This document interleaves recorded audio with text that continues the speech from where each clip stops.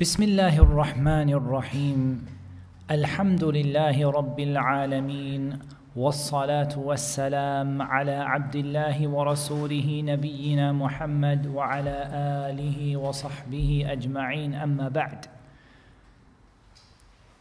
So inshallah ta'ala we came to another lesson, or we've reached another lesson from the explanation of the beautiful names of Allah Azza wa Jal from this amazing book, Fiqh al-Asma al-Husna, by our Shaykh Abdul Razzaq ibn Abdul Muhsin al-Badr, Hafidhahumullah ta'ala. And it seems like we keep missing Friday night reflections. Yani. I feel like I haven't done Friday night reflections for like months, because subhanAllah something keeps coming in the time. Yani. But inshallah ta'ala next week there is no scheduled cancellation. We only cancel because of other programs that KALEMAH is running. Yani. So sometimes if KALEMAH is running another program, we know that people like to come to this class, and it's not nice to say to people you have to choose, either go to this one or this one. So for that reason we do it like this. So we have two names from the beautiful names of Allah, the perfect names of Allah Azza wa Jal, to cover today, and they are Al-Hafidh and Al-Hafeedh. Al-Hafidh and Al-Hafeedh. And both of these two names obviously come from the Arabic word Hifdh. Hifdh. And we'll come to the meaning of what that means as we go through the text and we explain it and comment on it, inshallah ta'ala. So as always, the Shaykh begins by talking about where these names can be found in the Quran. And he says, beginning with Surah Hud, ayah number 57, Inna Rabbi ala kulli shay'in Hafeedh.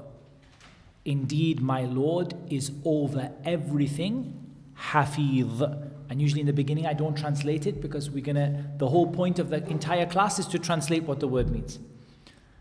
And Allah Azza wa Jal said in Surah Saba, ayah number 21, وَرَبُّكَ عَلَى كُلِّ شَيْءٍ حَفِيظٍ.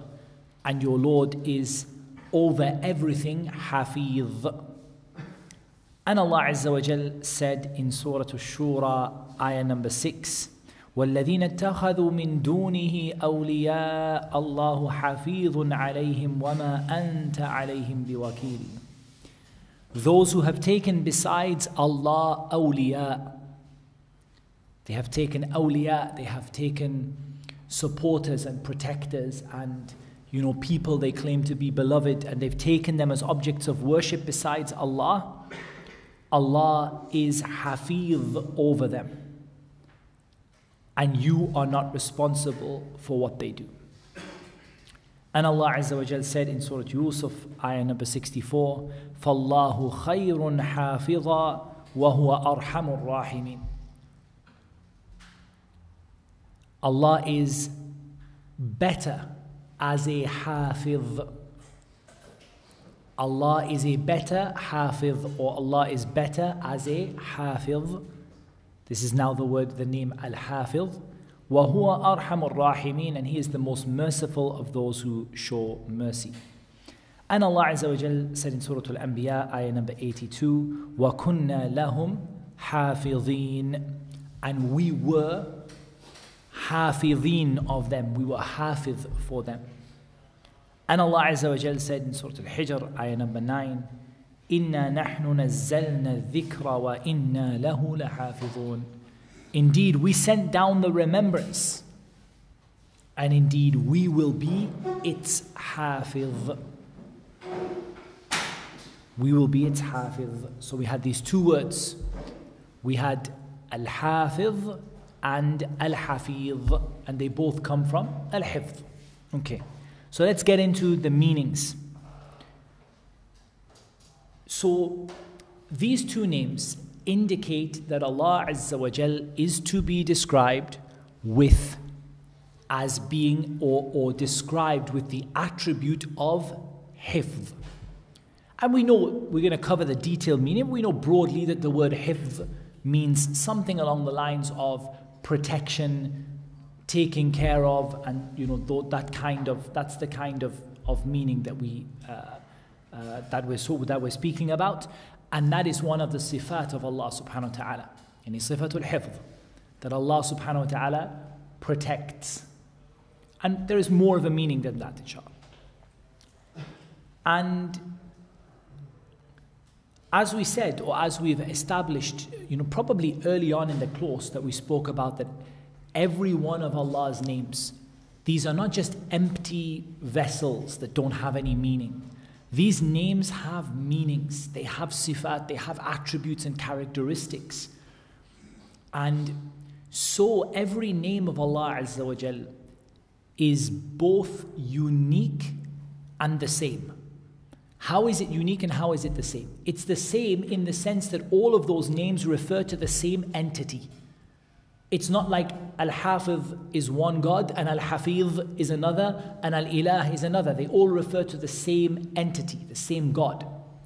But they are different in the sense that every one of those names has a unique meaning that is completely separate from the meaning of those other names. So the Shaykh goes on to talk about the meaning of al-hifdh as it relates to Allah subhanahu wa ta'ala, and he says that there are broadly two types of hifdh, two types of protection or preservation. We can also say for the word hifdh. We use it for memorization as well, don't we? We say like hifdh of the Quran and tahfidh, and it's all the same thing, to preserve, to protect, to keep it. And when we say hifdh of the Quran, what we mean is we are preserving the Quran in our hearts. So protecting and preserving, these are the kind of terms that we're talking about. And protecting and preserving as it relates to Allah subhanahu wa ta'ala basically covers two categories of things, or two things. The first one that the Shaykh talks about is al-hifdhu bi'ilmihi jami' al-makhluqat. And so, and the Shaykh says, وَفِي مُقَابِلِ ذَلِكَ النِّسْيَانِ. This is really interesting. So the first meaning of hifdh as it relates to Allah subhanahu wa ta'ala is the opposite of forgetfulness. So hifdh as in the opposite of forgetfulness. And that is the knowledge of Allah Azza wa Jal of every single thing that can be known. And Allah subhanahu wa ta'ala has preserved the knowledge of everything. So He doesn't forget anything. Allah subhanahu wa ta'ala doesn't forget anything. And so one of the meanings of Hafidh and Hafeedh is the one who doesn't forget anything. He has, memorized is the wrong word, because memorized is an action which indicates you didn't know it before. But Allah has preserved it in His knowledge. That is perhaps the best word that I can come up with it in English. That Allah subhanahu wa ta'ala has preserved with His knowledge everything that can be known. So nothing is ever absent from Allah subhanahu wa ta'ala, and nothing is ever, nothing is ever forgotten, or nothing is ever missing from the knowledge of Allah subhanahu wa ta'ala. And we said the opposite of this is an-nisyan, forgetfulness. And Allah subhanahu wa ta'ala has negated from Himself forgetfulness. As Allah Azza wa Jal said in Surah Maryam, وَمَا كَانَ رَبُّكَ نَسِيًّا. And your Lord is never forgetful. And your Lord is never forgetful. And what do we say is the qa'idah? What's the rule when it comes to the negative attributes of Allah mentioned in the Quran? لا تأخذه سنة ولا نوم وما كان ربك نسيا وما ربك بظلام للعبيد. All of these negative attributes, the rule is we affirm the negative for Allah and we affirm the perfect opposite. So we never ever just speak about Allah in the negative. We never say Allah does not forget, full stop. No, when we say Allah does not forget, that means ithbat Kamal al-Did. It means to affirm the perfect opposite. So we say that Allah subhanahu wa ta'ala doesn't forget, therefore He has perfect preservation of His knowledge. His knowledge is perfectly preserved.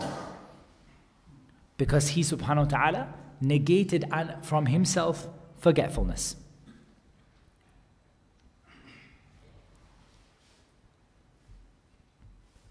And this indicates the perfection of Allah's preservation of knowledge, that Allah subhanahu wa ta'ala has preserved every kind of knowledge, as Allah Azza wa Jal said in Surah Taha,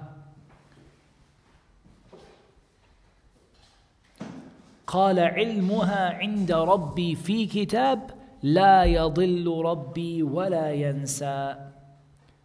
In ayah number 52 in Surah Taha, say the knowledge of this is with my Lord in a book. This is the question that Fir'aun asked to Musa. When Fir'aun said, قال فما بال القرون الأولى. He said, what happened to the early generations then? And okay, Musa, and this is really, Fir'aun is not asking Musa because he really wants to know. This is from the point of just, al-jidal, just making an argument with him. He says, who is your Lord then, Musa? Go on, tell me, who is your Lord? So Musa tells him about Allah. And at some point, Fir'aun says to him, قَالَ فَمَا بَالُ الْقُرُونِ الْأُولَى. What happened to those early generations then? And the answer, قَالَ عِلْمُهَا عِنْدَ رَبِّي فِي كِتَابٍ لا يضل ربي ولا ينسى. The knowledge of all of this is with my Lord in a book. My Lord does not or is not misguided, nor does He forget. لا يضل, yani He doesn't go astray. I think it's probably the better word than saying misguided. My Lord does not go astray. He doesn't make errors. He doesn't make mistakes. He doesn't do the wrong thing. لا يضل ربي. My Lord does not go astray. وَلَا يَنْسَى. Nor does He forget.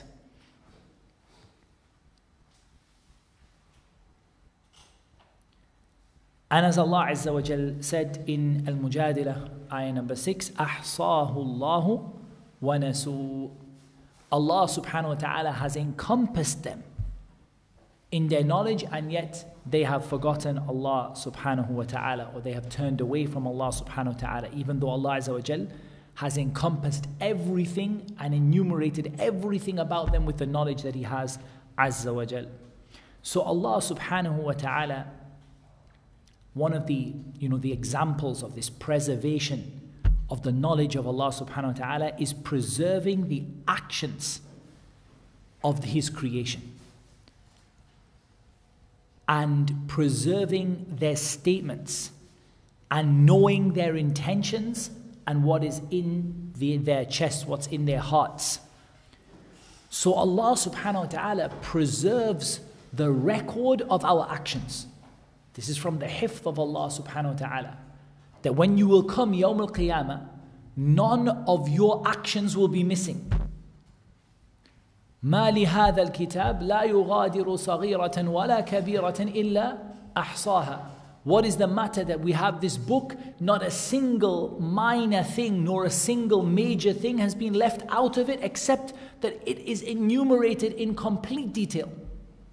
So Allah subhanahu wa ta'ala, He preserves your actions for you, so that you can meet the consequences of those actions Yawm al-Qiyamah.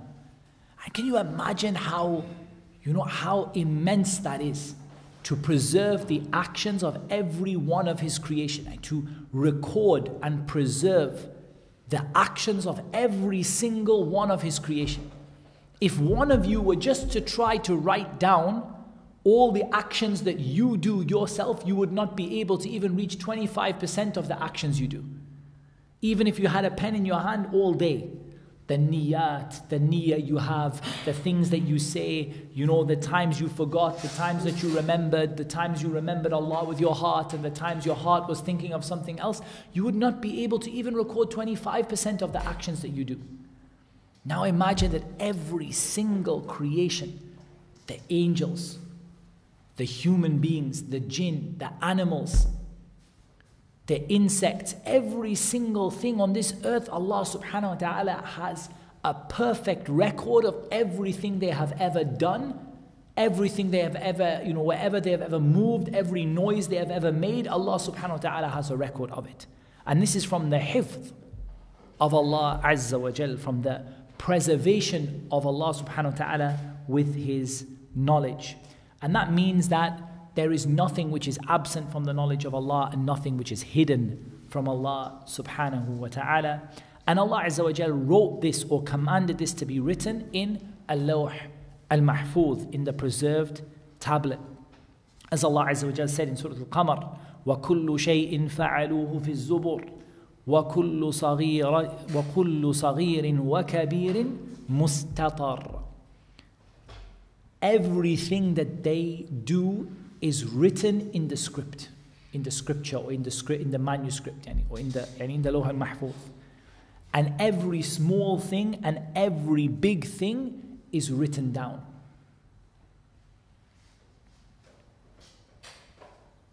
And Allah subhanahu wa ta'ala has entrusted the responsibility to the angels of writing down and preserving the actions of the servants. As Allah subhanahu wa ta'ala said, إِن كُلُّ نَفْسٍ لَمَّا عَلَيْهَا حَافِظٌ. In Surah Al-Tariq, ayah number 4, every single soul has a Hafeedh over it. And the meaning of Hafeedh here, at least from the point of view of what the Shaykh is making the point of, is the angel who preserves your actions. How does that angel preserve those actions? By the hifdh of Allah subhanahu wa ta'ala. And it is Allah subhanahu wa ta'ala who has entrusted and empowered that angel to be able to record every single thing that you say and every single thing that you do. And Allah Azza wa Jal said in Surah Al-Infitar, ayah 10 to 12, وَإِنَّ عَلَيْكُمْ لَحَافِظِينَ كِرَامًا كَاتِبِينَ يَعْلَمُونَ مَا تَفْعَلُونَ. And indeed, over you there are guardians, Hafidhin. And the meaning of the hifdh here is clear because Allah says, Kiraman Katibin, honorable scribes.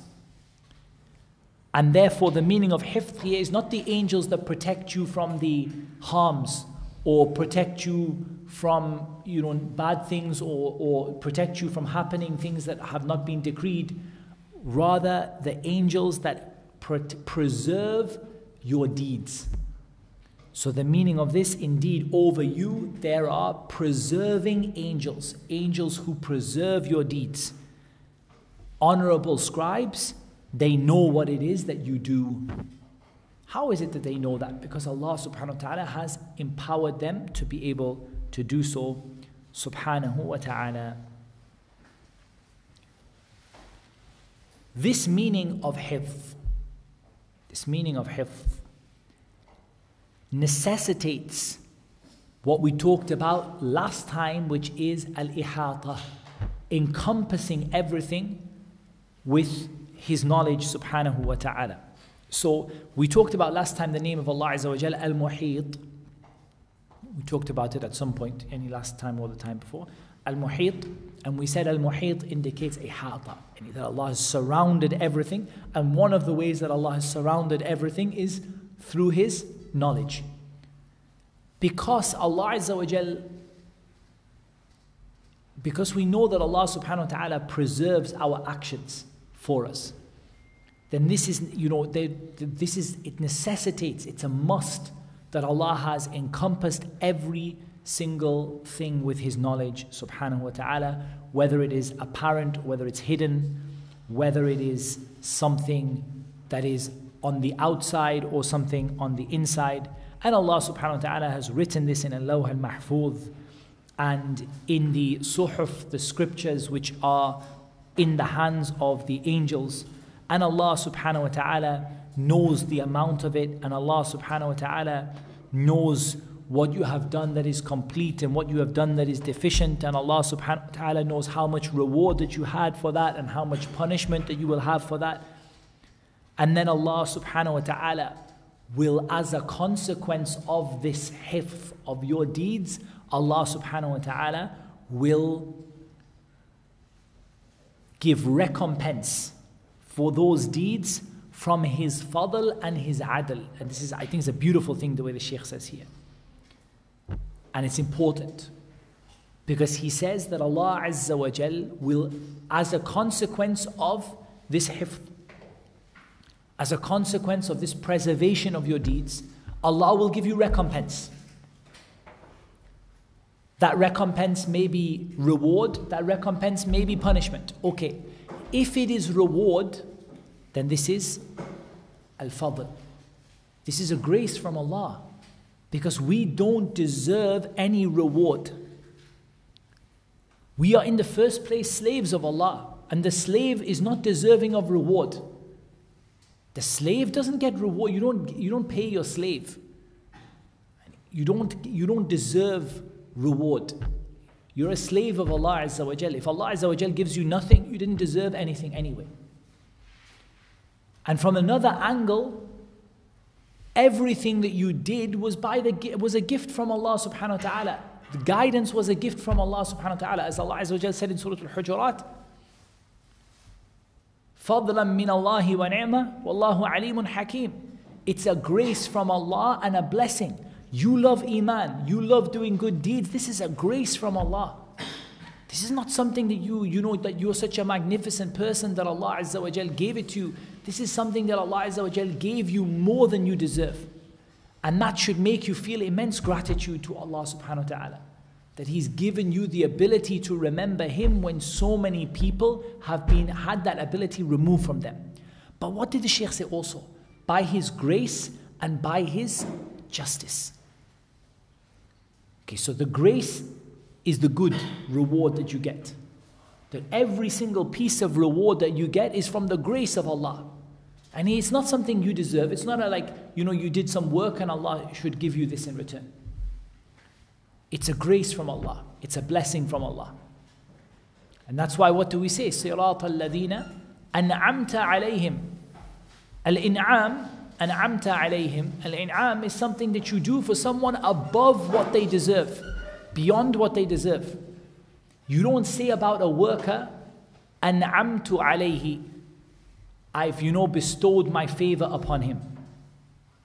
I've given him a ni'mah. You call it a ratib. It's a wage you get. Or you call it a, mukafa'ah. Like some sort of, you do something and you take something. And it's like a transaction. But you don't call it a ni'mah. A ni'mah is something that you give which is beyond what the person deserves. And that's why whenever Allah Azza wa Jalla in the Quran talks about the reward and the paradise and the blessings and the good that we do, it's a ni'mah from Allah. It's something beyond what we deserve. It's a grace from Allah. But Allah subhanahu wa ta'ala, with that grace and with His punishment, does not go outside of justice. Because someone may say, if it's a grace, is it random? So if the good deeds from Allah are a grace, they're a favor from Allah, there's something on top of what you deserve. So is it just random, like you get it, you don't, you get it, you don't, you get it, you don't? No. Allah Azza wa Jal gives that grace with justice and wisdom. And so the grace of Allah subhanahu wa ta'ala never exceeds the justice and wisdom of Allah Azza wa Jal. It never goes out of the justice and wisdom of Allah. So yes, all of us are deficient. Yes, all of us do not deserve. But Allah subhanahu wa ta'ala knows which of us have tried and failed and which of us have not even tried. And so those who have tried, and perhaps they have fell short, they have fallen short, but they have tried and they have strived and they have made an effort, Allah subhanahu wa ta'ala gives them the grace, not because they deserve it, but because of the justice of Allah subhanahu wa ta'ala and the wisdom of Allah Azza wa Jal, and Allah fulfilling the promise that He made in the Quran, that those people who strive in our way, لَنَهْدِيَنَّهُمْ سُبُلَنَا, we will guide them to our paths. Likewise, the punishment of Allah Azza wa Jal. The punishment of Allah Azza wa Jal does not go outside of His justice. And there is no unjust punishment. It's not like, okay, you are punished, you are not. Firstly, if Allah wanted to punish everyone in the earth, He would be justified in doing so. As Allah Azza wa Jal told us in the Quran, if Allah were to take you to account for what you do, He would not leave مَا تَرَكَ عَلَى ظَهْرِهَا مِنْ دَابَّةٍ. He would not leave even an animal on the earth. Because all of us wrong each other, all of us wrong ourselves. If Allah were to take you to account for every wrong that you did, He would not have left a single thing alive on the earth. So it's within Allah's right to punish everybody. But again, does Allah randomly assign punishment to him and not to him? La wallah. With justice and wisdom. With justice and wisdom.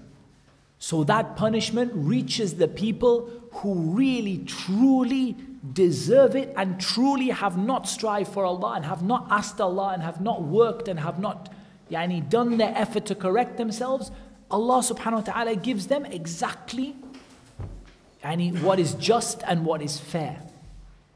And so it's important to remember that, because it answers, and none of this is in the book, I'm just adding, but it answers a lot of questions people have about al-hidayah wal-idlal, the issues of guidance and misguidance as it relates to the qadr of Allah subhanahu wa ta'ala. Because a lot of people feel very confused about this. How is it that Allah guides? How is it that Allah misguides? Who does Allah guide? Who does Allah misguide? And the answer to this is a principle, which is a beautiful principle, and you can kind of learn it by heart. إِنَّ اللَّهَ يَهْدِي مَن يَشَاءُ نِعْمَةً مِّنْهُ وَفَضْلًا وَيُضِلُّ مَن يَشَاءُ حِكْمَةً مِّنْهُ وَعَدْلًا. This principle is, it should be learned by heart. إِنَّ اللَّهَ يَهْدِي مَن يَشَاءُ. Allah guides whoever He wants. نِعْمَةً مِّنْهُ وَفَضْلًا, as a blessing from Him and a grace. Everyone who Allah guides, He gave you a favor, He gave you extra, He gave you a bonus. The guidance is not something that you deserve, but it's an extra, it's a favor and a bonus. وَيُضِلُّ مَن يَشَاءُ, and He misguides whoever He wants. حِكْمَةً مِّنْهُ وَعَدْلًا, as a wisdom from Him and out of His justice. So guidance is a favor and a blessing, and misguidance is wisdom and justice. And if you remember those principles and you read the Quran with that principle in mind, it will answer 99% of the questions that you have about guidance and misguidance. And especially if you read the Quran with that principle in mind, you'll see many ayat that explain and bring this principle for you very clearly. Like we said, وَالَّذِينَ جَاهَدُوا فِينَا لَنَهْدِيَنَّهُمْ سُبُلَنَا. Those who strive for us, we will guide them to our ways. And you work hard, and Allah Azza wa Jalla will give you that blessing. So Allah subhanahu wa ta'ala will not misguide a person who sincerely tries for the sake of Allah with all of their heart. But at the same time, we recognize all of us are deficient. From the examples of this, وَلَوْ تَرَى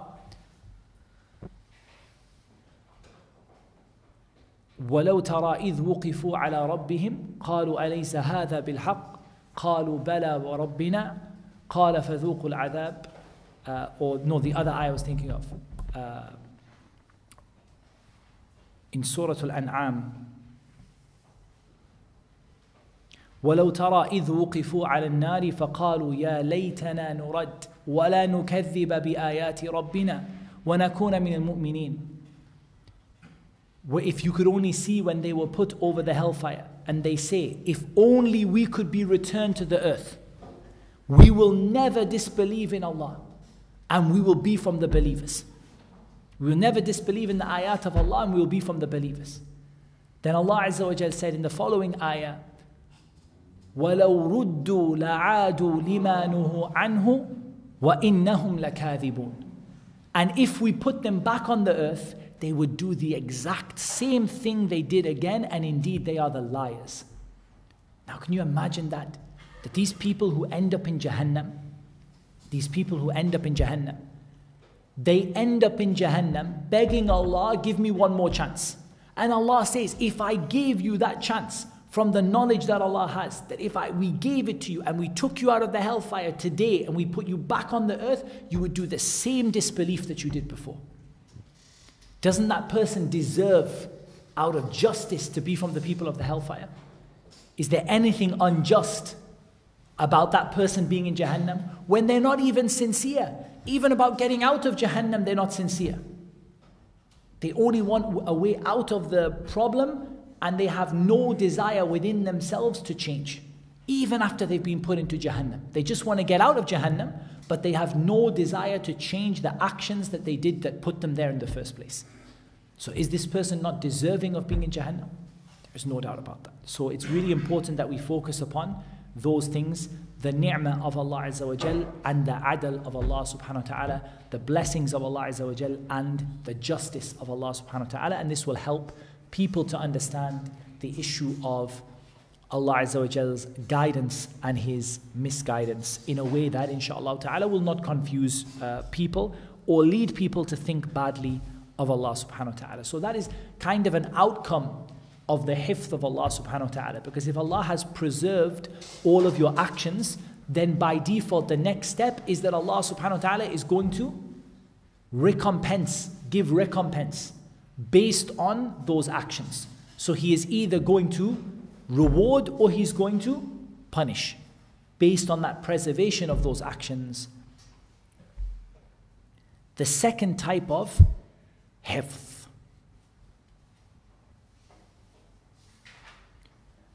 The second type of hifth. The first type was the preservation of knowledge. The second type of hifth, أنه تعالى الحافظ للمخلوقات من سماء وأرض وما فيهما لتبقى مدة بقائها. That Allah Azza wa Jal is the one who preserves all of His creation, whether they are in the heavens or the earth and whatever is between them, in order that they remain in their place for an appointed time. They remain in their place. For example, for us, we remain on the earth for the time that Allah Azza wa Jal has appointed. So this is the preservation or the protection of us, so that we can fulfill what Allah has decreed for us to fulfill.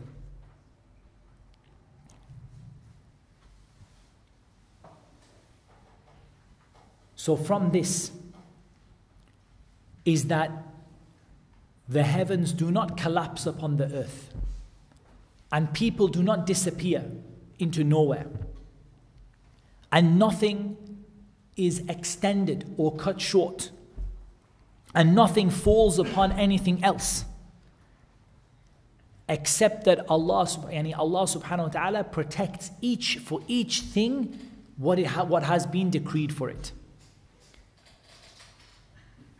And nothing of that is difficult for Allah subhanahu wa ta'ala, nor is anything able to escape that protection or override that protection that Allah subhanahu wa ta'ala has given for it. And this is the meaning of the statement of Allah Azza wa Jalla in Ayatul Kursi, وَلَا يَؤُودُهُ حِفْظُهُمَا. The protection of the heavens and the earth is not difficult for Allah subhanahu wa ta'ala. It's not hard for Allah Azza wa Jalla to protect everything in the heavens and the earth. Allah subhanahu wa ta'ala protects the heavens from falling upon the earth. As Allah Azza wa Jalla said in Surah Al-Hajj, ayah number 65, وَيُمْسِكُ السَّمَاءَ أَن تَقَعَ عَلَى الْأَرْضِ إِلَّا بِإِذْنِهِ. And Allah holds the heavens from falling upon the earth except with His permission. And Allah Azza wa Jalla said, وَجَعَلْنَا السَّمَاءَ سَقَفًا مَحْفُوظًا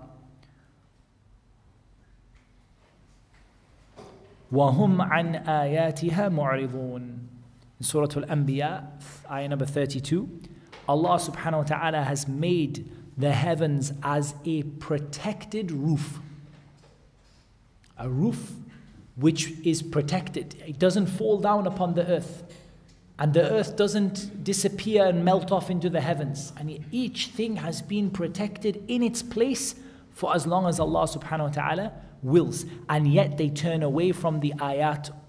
They turn away from the signs of Allah in that the way that Allah preserves the heavens and the earth, they turn away from those signs. And Allah Azza wa Jal said in Surah Fatir, ayah number 41, إِنَّ اللَّهَ يُمْسِكُ السَّمَاوَاتِ وَالْأَرْضِ أَن تَزُولَا. Allah Azza wa Jal holds the heavens and the earth from disappearing or from falling apart.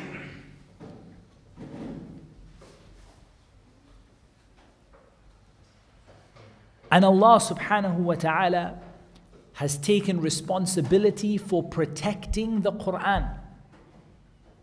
Because we said the second type of protection is, the first one was the preservation of knowledge. The second one, the protection for everything to have its place and its time. Allah Azza wa Jal has protected His book. As Allah Azza wa Jal said, إِنَّا نَحْنُ نَزَّلْنَا الذِّكْرَ وَإِنَّا لَهُ لَحَافِظُونَ. Surah Al-Hijr, ayah number 9. We have sent down the remembrance, and we will be the ones to protect it. We will be the one to protect it.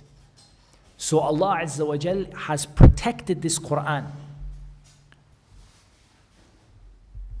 so that it cannot be changed or manipulated, and nothing can be exchanged for anything else, and not even a single letter can be changed, despite the huge number of passage of time which has gone since the Quran was revealed, and yet the Quran remains exactly as it is, and the ayat remain exactly as Allah subhanahu wa ta'ala sent them down upon His Prophet sallallahu alaihi wasallam, and it will remain protected by the protection of Allah Azza wa Jal until that time, that very specific time comes that Allah Azza wa Jal has decreed.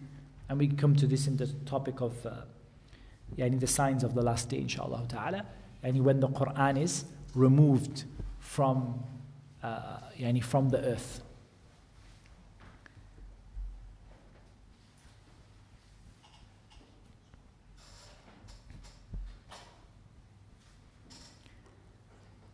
And within this type of protection, or within this category of protection, is that Allah subhanahu wa ta'ala protects us from what we fear and what we dislike.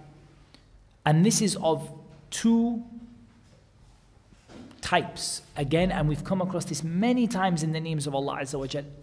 Specific protection and general protection and specific protection. We come many times, we said this. Like we said, general mercy and specific mercy, and we've many things we've come across where we've said that there is a general meaning and there is a specific meaning, or there is a general sort of protection and a specific protection.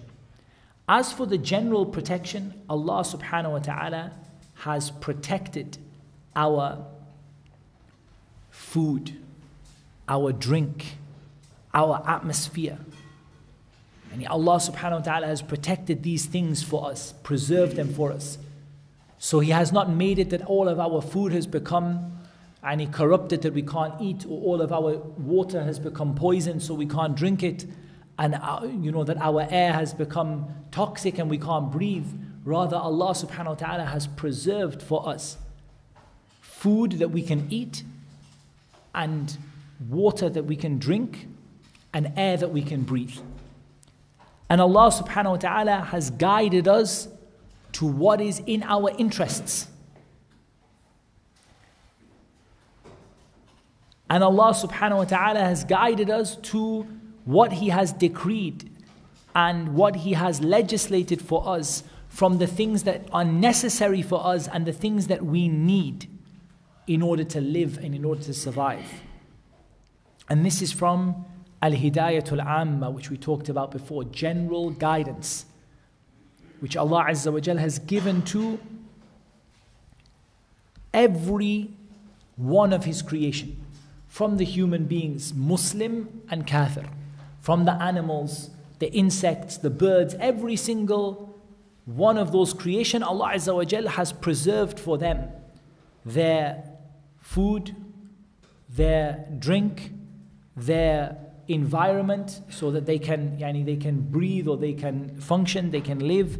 And Allah Azza wa Jal has guided them to what they need by necessity and the things that they need in order to be able to survive. As Allah Azza wa Jal said in Surah Taha, ayah number 50, الَّذِي أَعْطَى كُلَّ شَيْءٍ خَلْقَهُ ثُمَّ هَدَى, the one who has given everything its creation and then guided it. And He guided it to what it needs in order to be able to live. And Allah subhanahu wa ta'ala has protected those different types of creation with His hifth by protecting and shielding them from all of the negative and harmful and evil things that are around them. There are so many negative things, so many evil things, so many harmful things around us that Allah subhanahu wa ta'ala protects us from. And just on this topic, and when you think about it, how Allah Azza wa Jal has given the human body the ability to remove toxins. And subhanallah, you see people even if we, as Muslims, we have a pretty clean diet, no alcohol, none of these evil meats and evil foods. And yet still we put so many toxins in our bodies. Whether it is, even if we avoid, the alcohol and smoking and whatever, but still we put so many toxins, all these drinks that we drink and these food that we eat and fast food and all this horrible stuff that is just full of toxins we put in our body. And Allah subhanahu wa ta'ala has protected us by for giving the body an amazing ability to remove toxins. And it's not until you literally, fill yourself with the stuff every single day that it starts to harm you. That Allah subhanahu wa ta'ala has given your body an amazing ability to remove toxins. Just the body's ability to remove, things like cells that have become precancerous and that have become that are harmful to the body, and the body's ability that Allah Azza wa Jalla has given it to be able to remove all of those poisons and toxins and the cells that will harm you and all of that. And it's absolutely amazing. It's an ayah from the ayat of Allah Azza wa Jalla. How Allah subhanahu wa ta'ala has given us the ability to be protected from the toxins and the harms and the viruses and all the whatever bacteria and stuff that is around us that is causing us harm. And in this, Allah subhanahu wa ta'ala has encompassed the good people and the bad people. Allah has given us all a body that has that ability. And Allah subhanahu wa ta'ala has not distinguished between the mu'min and the kafir. That He has given the mu'min the body that can remove the toxins and the kafir the body that cannot. No, He has given all of you the same in this regard, this general guidance. Likewise, Allah has not distinguished between the human being and between the animal or the insect. Allah has given them their ability to remove the harm from themselves and so on and so forth by His permission. And Allah Azza wa Jal has decreed and has given the responsibility to a group of angels which their job is to protect us by the permission of Allah. As Allah Azza wa Jal said, لَهُ مُعَقِّبَاتٌ مِّن بَيْنِ يَدَيْهِ وَمِنْ خَلْفِهِ يَحْفَظُونَهُ مِنْ أَمْرِ اللَّهِ. In Surah Al-Ra'd, ayah number 11. He has mu'aqqibat, protecting angels. In front of Him and behind Him, every human being has protective angels in front of you and behind you that protect you by the permission of Allah from whatever would harm you. And there are angels who are given the job to protect you from harms that would otherwise come to you in order that the command of Allah and the qadr of Allah be fulfilled. Meaning that they protect and defend you by the permission of Allah from whatever would harm you, and they repel the harms that would otherwise reach you, and this is with the hifth of Allah subhanahu wa ta'ala, the protection of Allah Azza wa Jal. So that's a general protection. But then there is a specific kind of protection that Allah subhanahu wa ta'ala gives you. And that is, in addition to what we have previously mentioned, the protection that Allah Azza wa Jal gives to His beloved servants by protecting their iman. بحفظ إيمانهم من الشبه المضلة. By protecting their iman from these doubts that would creep into it and cause this person to be misguided. Or from al-fitan, from the trials and tribulations. And from al-shahawat al-muhlika, from the desires that would destroy a person. Allah subhanahu wa ta'ala has taken your heart. As a believer, inshallah, Allah has taken your heart. And Allah subhanahu wa ta'ala has protected that heart from doubts that would cause it to be misguided. One of the things that I deal with, I think pretty much nearly every week, if not every week, are Muslims who have turned to atheism.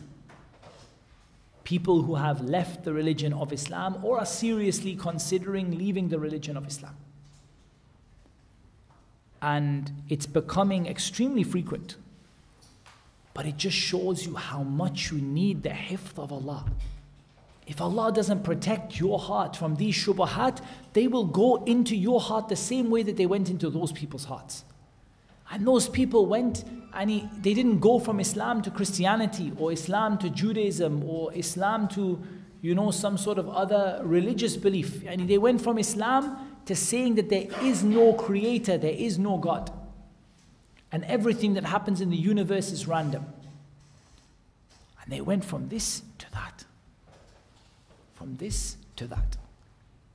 If we don't have the protection of Allah Azza wa Jal, there is no reason why we could not also fall into that. Because the only reason you haven't fallen into that is because Allah Azza wa Jal has protected your heart from those shubahat. So when these atheists talk and they give you one of their doubts, you turn around and you say, that's ridiculous. The reason you think it's ridiculous and the reason you feel safe is because Allah Azza wa Jal has protected your heart. He's put a barrier over it a shield, that doesn't let that doubt reach into your heart. But if Allah Azza wa Jal removes that shield, that doubt will reach into your heart. And there are people, there are talabat ilm, people, students of knowledge, people who have written books about Islam, who have studied extensively from scholars, who left Islam at the end of their life. People from the students of some of the major scholars of our time who left Islam. And the last part of their life, they lived and they died as an atheist. Can you imagine that? Nobody is safe. You can't say, I teach, I study, I'm a student, I memorize. Only by the hifth of Allah Azza wa Jal is your heart safe. And Allah Azza wa Jal saves you from al-fitan, trials and tribulations. Because there are trials and tribulations that shake a person's iman. Didn't the Prophet ﷺ tell us about the end of time? That there will come a time when a person will wake up as a believer and go to sleep as a disbeliever, and will go to sleep as a disbeliever, will go to sleep as a believer and wake up as a disbeliever. There will come a time when holding on to your religion is like holding on to hot coals. And all of these ahadith about the fitan, there will come trials like قطع الليل المظلمة, like pieces of the dark night. When one of them comes, the person, the believer will say, this is my destruction. And when he's saved from it, another one will come that is worse than that. And he will say, rather, this is my destruction. All of these ahadith about the fitan and the trials, the Dajjal and all of these things that we're talking about in the Friday night reflections, Allah Azza wa Jal has protected you by His hifth from experiencing these things, and from ash-shahawat al-muhlika, from the desires which destroy a person. And back when I was talking about atheism, I really, some things that benefit on this point. I don't believe that anyone reaches that level of turning their back on Islam because of an intellectual argument, because of a shubha, an intellectual doubt that they had. Rather, most of them reach that level, first of all, emotionally, and then they find shubuhat which support their decision. They first of all, they hold a belief, and then they go looking for some evidence which will support their belief. I don't believe you get a Muslim who opens a book of Darwinians, Charles Darwin's theory of evolution, and he reads it and he says, I don't want to believe in Allah anymore. Rather, there is an emotional reason why he doesn't believe in Allah.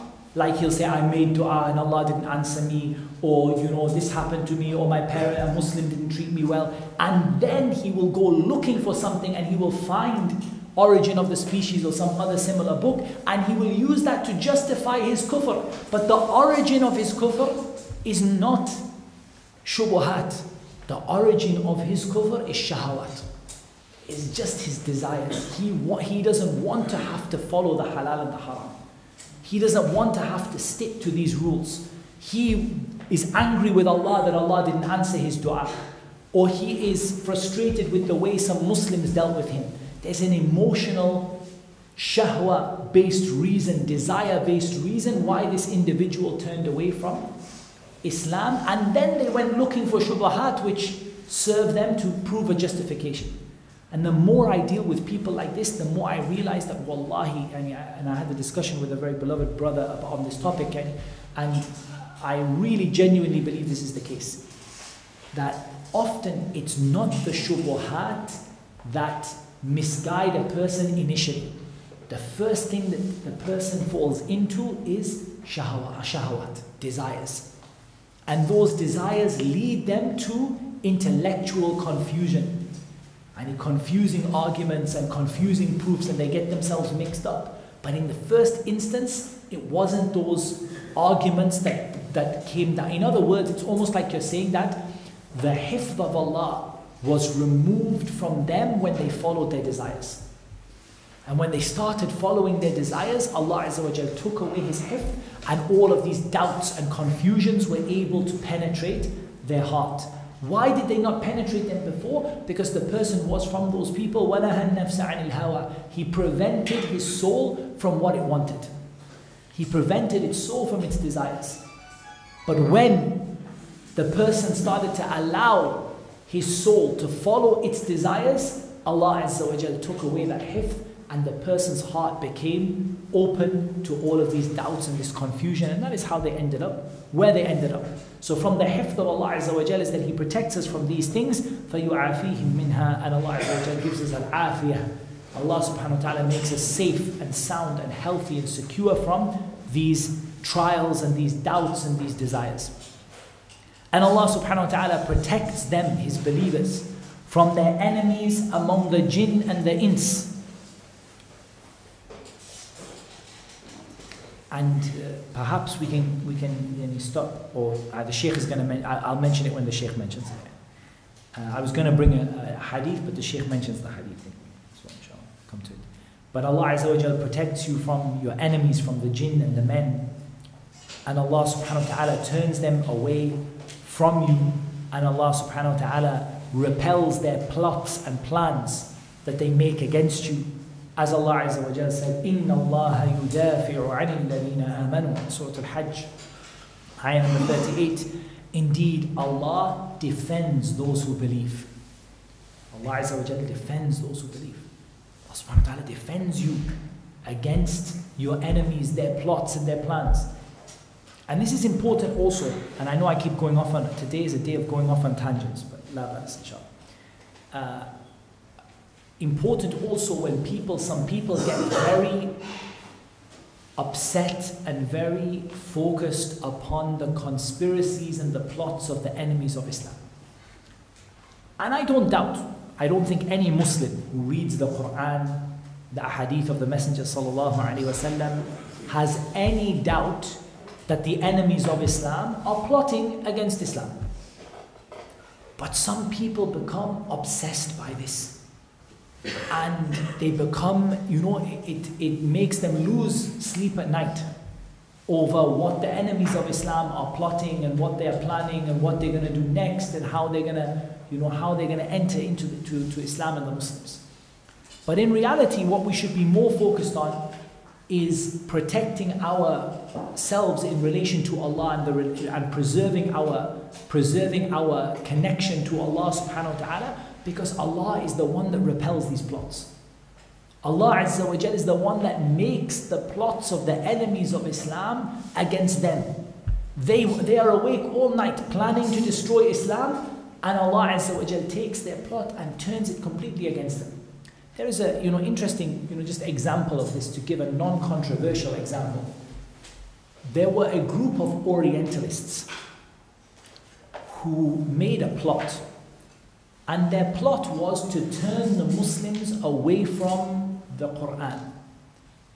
And the way they decided to do this was they decided they were going to make basically an encyclopedia or an index, a topic index stroke encyclopedia of the Quran. And what this would basically do is it would stop the Muslims from reading the Quran so much to find like their topics and their bits of information, because the index will take them straight to the ayah. They will not need to, they will not spend so long reading the Quran. This is the idea behind it. What did that do for the Muslims? Are the Muslims going to stop reading the Quran? Of course not. They took it, they said, Jazakallah khair. That's a really nice topic index, we'll benefit from that. And they benefited from it, they learned it, they keep it in their library, they use it for to help them to find topics in the Quran, and they still read the same amount of Quran that they used to read before. Look at how they made a plan, and Allah subhanahu wa ta'ala made a plan. They're making a plan day and night to take the Muslims away from the Quran. And Allah Azza wa Jal simply made it a service to the Muslims and a benefit for the Muslims. And this is the way that Allah Azza wa Jal deals with the enemies of Islam. They spend day and night planning to destroy Islam, and everything they plan only serves to make Islam stronger, as long as we have a good relationship with Allah, as long as our connection to Allah is good. But when we turn away from Allah, one of the punishments that Allah puts upon us is the plots of the enemies of Islam start to work. They start to work and they start to have an effect. Whereas before they did not work and they did not have an effect. But they start to work and they start to have an effect when we turn, or if we turn away from Islam. And the Shaykh, he mentions a final point, and he says, according to the strength of your iman, or the defense of Allah of you is according to the strength of your iman. So the stronger your iman is, the stronger Allah's defense of you is. And the better or the stronger Allah defends you and protects you, the stronger your iman. The stronger your iman, the stronger it is that Allah Azza wa Jal protects you. And that is why, and this is the hadith which came to mind, that in the hadith of Ibn Abbas radiallahu anhuma, this wonderful, amazing hadith that you must teach your children. This hadith is an obligation to teach your children. Because this is a hadith that the Prophet ﷺ said, Ya ghulam, inni u'allimuka kalimat. O young boy, young child, I'm going to teach you something. Ihfadhillaha yahfadhik. And there's a long hadith, we're just going to take this part because it relates to our topic today. Ihfadhillaha yahfadhik. Ihfadhillaha yahfadhik. I'm going to talk about the literal meaning first, then we'll talk about what this actually means. Do hifth of Allah, and Allah will do hifth of you. And why am I not saying protect? Because there isn't a good English word. The word is hifth is too comprehensive to bring an English word and say, this. But I would say the closest thing I could bring in English, guard your relationship with Allah, or guard the rights of Allah, and Allah will guard you. Ihfadhillaha yahfadhik. Do hifth of Allah, and Allah will do hifth of you. How do you do hifth of Allah? By hifth of your worship of Him, by protecting and preserving your worship of Him, by protecting or preserving what Allah has commanded you to do, what Allah has told you not to do, by all of those things that you have been commanded to do, and by building that strong connection and relationship with Allah Azza wa Jal, that you did hifth of Allah, and Allah does hifth of you. And you preserved your relationship and your connection and the rights of Allah, and Allah Azza wa Jal preserves you and protects you. And it's narrated by Ahmad and at-Tirmidhi, meaning ihfadh awamirahu bil-imtithal wa nawahihi ونواهيه باجتناب وحدوده بعدم تعديها. Meaning guard the commands of Allah by doing them, and do hifth of the prohibitions of Allah by keeping away from them, and do hifth of the limits of Allah by not going over them. And this is a practical, we always talk about what does it mean, Allah is Al-Hafeedh, how do we implement it? It's one of the ways you can implement it. But one of the ways you can implement this name, or these two names, by doing hifth of the commands of Allah by doing them, and hifth of the prohibitions of Allah by keeping away from them, and hifth of the limits of Allah by not going over them, and Allah Azza wa Jal will protect you and your religion and your wealth and your children from every single thing. And all of us talk about, how do I protect my children? How do I protect my children from the ayn? How do I protect myself from the jinn and the shayateen? How do I protect my work from the evil eye? How do I protect my business, my wealth? How do I protect my family? This is one of the greatest ways to protect yourself. احفظ الله يحفظك. You protect what is between you and Allah will protect you.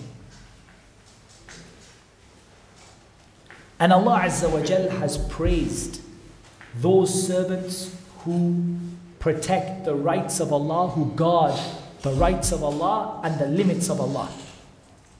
Allah subhanahu wa ta'ala said, وَالْحَافِظُونَ لِحُدُودِ اللَّهِ وَبَشِّرِ الْمُؤْمِنِينَ. In Surah At-Tawbah, ayah number 102, those who guard the limits of Allah. They do hifth of the limits of Allah. How do you do hifth of the limits of Allah? You don't go over them. You don't go past them. They do hifth of the limits of Allah. And Allah Azza wa Jal said, هَذَا مَا تُوعَدُونَ لِكُلِّ أَوَّابٍ حَفِيظٍ مَنْ خَشِيَ الرَّحْمَنَ بِالْغَيْبِ وَجَاءَ بِقَلْبٍ مُنِيبٍ. This is what is promised to everyone who returns to Allah and everyone who does hifth. Hifth of the Quran? No. Hifth of what? Allah explains what the hifth means, the Hafeedh. Allah explains what it means, His servants who do hifth, those who fear the most merciful. Bil-ghayb. And in absence. And they come with a heart that is munib, that is turning to Allah subhanahu wa ta'ala and repenting to Allah Azza wa Jal. And from this is hifth at-tawheed. One of the greatest ways that you can be Hafeedh, you can be protecting that relationship and that connection with Allah Azza wa Jal, is hifth at-tawheed. To protect your tawheed from anything that would either decrease it or nullify it. Because there are things that nullify your tawheed, your worship of Allah alone. What nullifies your worship of Allah alone is a shirk, making a partner with Allah Azza wa Jal. How do we know it nullifies it? وَلَقَدْ أُوحِيَ إِلَيْكَ وَإِلَى الَّذِينَ مِنْ قَبْلِكَ لَإِنْ أَشْرَكْتَ لَيَحْبَطَنَّ عَمَلُكَ. We have revealed to you and those who came before you that if you make a partner with Allah, all of your deeds will be invalid. إِنَّهُ مَنْ يُشْرِكْ بِاللَّهِ فَقَدْ حَرَّمَ اللَّهُ عَلَيْهِ الْجَنَّةِ. Whoever makes a partner with Allah, Jannah is haram for him. So there are things which nullify your tawheed. They nullify your worship of Allah Azza wa Jal alone. They completely wipe it out. And there are things which decrease from it. Like having this attachment to people, having this attachment to getting people to do things for you and, asking people for things all the time. Look at the hadith in which the Prophet ﷺ spoke about the 70,000 who will enter Jannah بغير حساب ولا عذاب. And he said, هم الذين لا يسترقون ولا يتطيرون ولا يفترون وعلى ربهم يتوكلون. They are those people who do not seek ruqya, and they do not cauterize, and they do not believe in omens, and they do not cauterize, and upon their Lord they trust. These things are not from Nawaqid al-Tawheed. They don't remove your Tawheed. They are not shirk. They are from Nawaqis al-Tawheed. They reduce your Tawheed. They reduce the level of your connection to Allah, and you're worshipping Him alone. That you go begging people, please help me. If you don't read something for me, I will not be able to be cured. Yani, this feeling, it decreases from your Tawheed. And there is nothing wrong with seeking ruqya for the one who has a need, and the one who maybe can't pray. If he doesn't do that, that is wajib upon him. But as for the people going around desperate for somebody to help them, this decreases your Tawheed. It doesn't invalidate your Tawheed, doesn't wipe it out, it just lowers it down. But from the hifth that Allah Azza wa Jalla has commanded you to do is the hifth that is protecting your worship of Allah alone from anything that would nullify it or anything that would decrease from it. And this is the greatest thing that you must preserve. And in the hadith of Ibn Abbas, احفظ الله يحفظك, this is the greatest hifth that you are commanded to do. Because this is hifth asl al-iman. You are preserving the core of your iman. The thing from which your iman grows and spreads and flowers. From that one thing, from that belief that Allah alone deserves to be worshipped. So it is the greatest thing that you must protect. And also from the hifth that you are commanded to do is hifth sha'air al-Islam. To guard and to protect the symbols or the rituals of Islam. The sha'air, those things which Islam is known by, like the salah and the adhan and the hajj and these kind of things that are sha'air, they are symbols, they are rituals that Islam is known by. As Allah Azza wa Jal said, حافظوا على الصلوات والصلاة الوسطى وقوموا لله قانتين. God make hifdh of the prayers, and especially the middle prayer. Aisha said, Salatul Asr, the Asr prayer, and stand before Allah in silence or in obedience.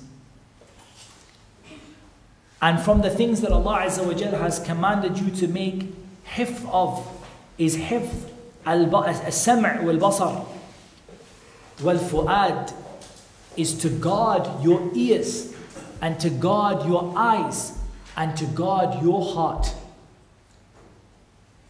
To guard your ears from listening to things that Allah hates, and to guard your eyes from looking at things that Allah hates, and to guard your heart from things that would enter it or actions that it does, because remember, your heart is both a receptacle for knowledge and information, and it's also something that does actions, fear and hope and love.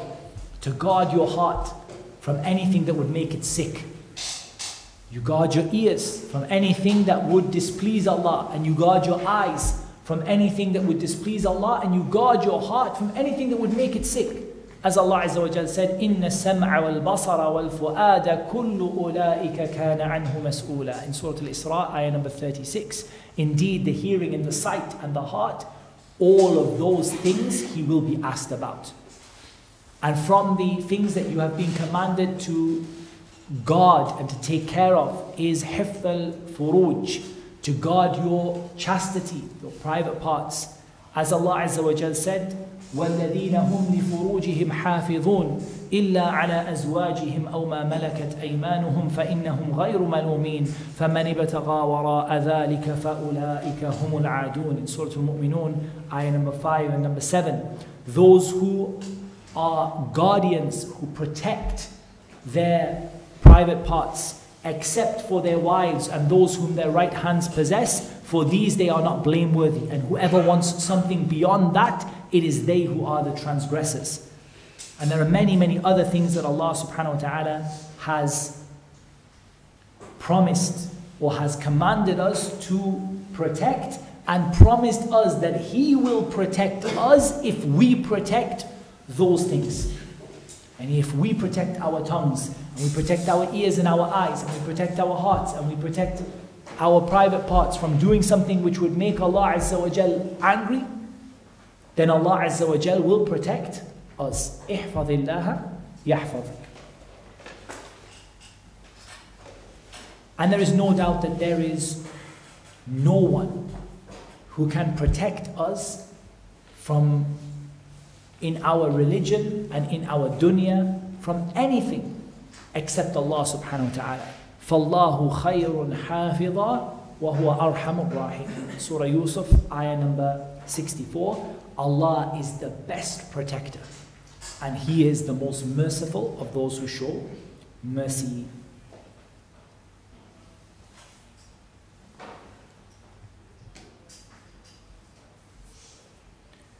And there's no doubt that one of the ways that we implement this name, in addition to what we've said, is that we make dua to Allah Azza wa Jal to protect us. And we make dua to Allah subhanahu wa ta'ala to give us al-afiyah. And I wanted to highlight a point that the Prophet sallallahu alaihi wasallam forbade making dua for sabr before a calamity affects you. The Prophet ﷺ forbade you from making dua for sabr before a calamity affects you. Why? When you ask Allah, "Oh Allah, make me sabir," what are you saying?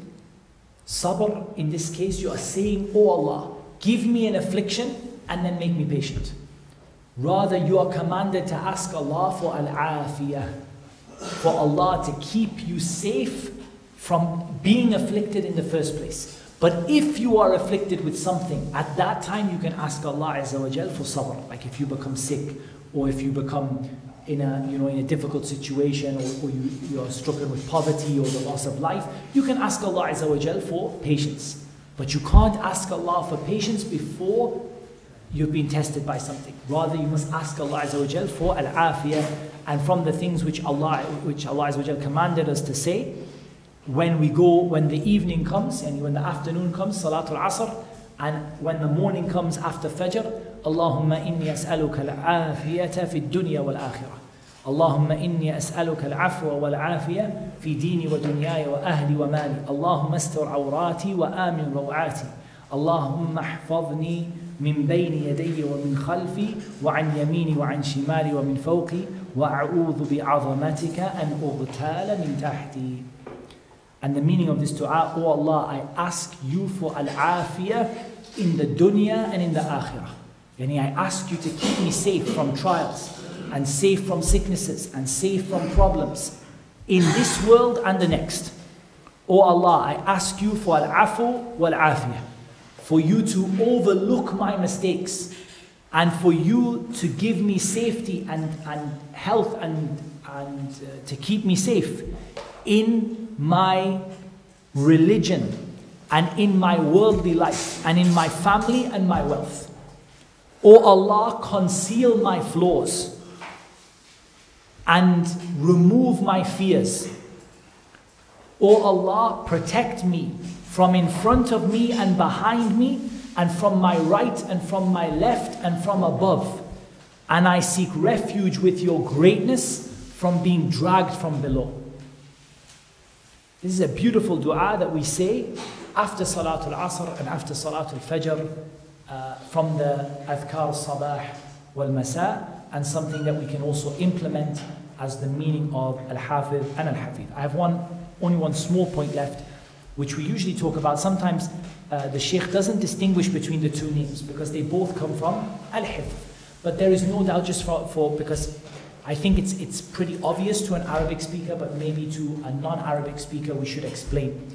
The difference between Hafidh and Hafeedh is that Hafeedh is more emphatic than Hafidh. Hafidh means maybe protector or preserver, and Hafeedh is the same meaning but more emphasis, more power to it, more like indicating continuity, the one who continuously protects or continuously preserves. Perhaps that is how we would distinguish the protector, the preserver, the one who continuously protects and continuously preserves. Now I took a longer than I normally take on this one, and I think because I went off on so many tangents on that. But inshallah ta'ala, we will be back next Friday Night Reflections. The topic will be the major signs of the Day of Judgment. We'll be starting with the Dajjal, because what we said, we're going to do 2 lectures on the major signs of the Day of Judgment. The first one will be exclusively on the Dajjal, and all the other 9 signs will be in the other one. Why did I decide to do it like this? Because the Dajjal is the first of the major signs of the Day of Judgment. So this is the one we should know the most, because this is the one that will affect us before any of the others. So we'll talk about the Dajjal, and included in the Dajjal will be the descending of Isa ibn Maryam and Ya'juj and Ma'juj. We will cover this within the first one, and then the remaining signs we will cover the next Friday Night Reflections bi'idhnillahi ta'ala. As always, we don't take questions from you guys right now, because many of you want to go, and it's a Friday, you have things to do. And those who want to stay are welcome to stay and ask questions, inshallah. بارك الله فيكم والله أعلم والصلاة والسلام على نبينا محمد وعلى آله وصحبه أجمعين.